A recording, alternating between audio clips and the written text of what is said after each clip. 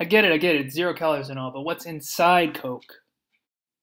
Ah, Diet Coke. Everyone knows Diet Coke. Everyone around the world knows Diet Coke. It's fantastic.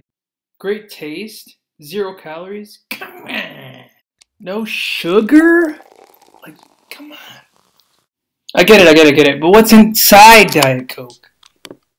Water, no biggie. Sure, caramel color has been shown to be cancer causing, but there's not enough in 3 cans of Coke a day to be harmful.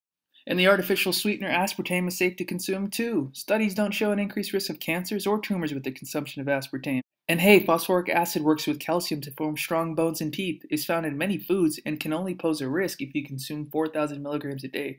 A Diet Coke can only has 42 milligrams. And what about the caffeine? 400 milligrams of caffeine daily is safe for most adults. That's the equivalent of almost 14 cans of Diet Coke. And sure, the preservative potassium benzoate may cause allergic reactions in some, but it's safe if you drink less than 10 cups a day. And the natural flavors listed on the can describe citric acid, which is likely extracted from corn or lemons. So use this information how you wish. I'm going with my gut and health here, and sticking with less than 3 cans of Coke a day.